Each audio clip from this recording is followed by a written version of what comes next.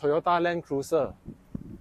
The settings for the side mirror, it comes with the self-tilt. It means that when you shift to reverse, it will go to the direction that you want, but you have to set. How to set it? I'll show you. To adjust, turn right for the right side. Okay. Turn left for the left side. Reverse. Then I want to set this. Turn right. Go it down. And for the left side, tilt down. Now it's already set. If I shift away from reverse, it will go back to the position I set before I shift to the R.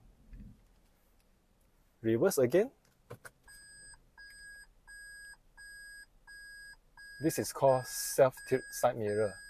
You can turn on or off. Sometimes you don't need it, and you need it to tilt to the position that you set normally. So you can just shift this to the center. Then it will go back.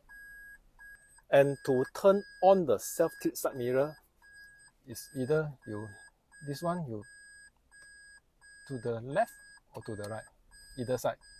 Okay, just turn to the left or to the right. This is to turn on or off the self-tilt setting. So if middle, then the function is off. When this comes to memory, it's including the settings for the side mirror. As for the self-tilt, there's no memory. It will just go back to the previous setting that you set. This is one of the basic settings that you need to know for your Land Cruiser.